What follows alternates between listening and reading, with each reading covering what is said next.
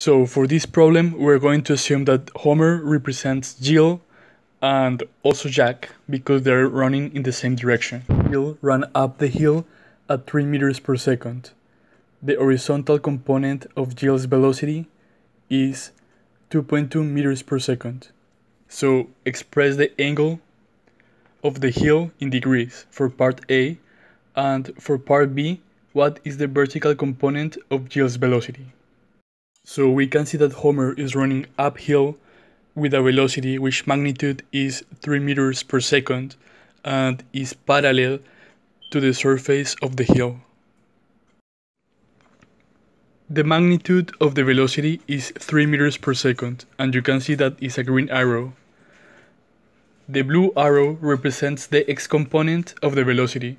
The problem stated that this component is 2.2 meters per second. The angle in between the magnitude and the x-component is the same angle in between the ground and the surface of the hill. I placed both vectors in a canonical way on a Cartesian plane. The green arrow is the magnitude and the blue arrow is the x-component of the velocity.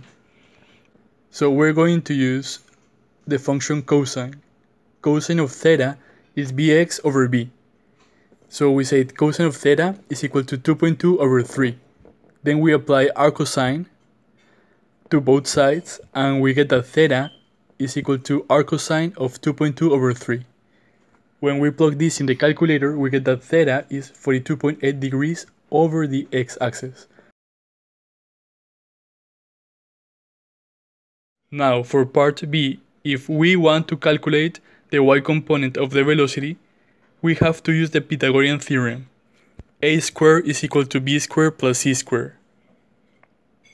Then we say that b squared is the magnitude that we have, equal to bx squared, that's the x-component of the velocity, plus by squared, that's the one we want to find. We apply this theorem and we replace with the numbers that we have. We use some algebra and we get that by squared is equal to 4.16. We take the square root at both sides and we get that by is going to be 2.04 meters per second. So we actually get plus or minus 2.04 meters per second, but we choose the positive one because Homer is going up, he's not going down, so we have to choose the positive component of the velocity. And this is everything we have to calculate for this problem. If you have any comment or questions, let me know in the comments. Thank you.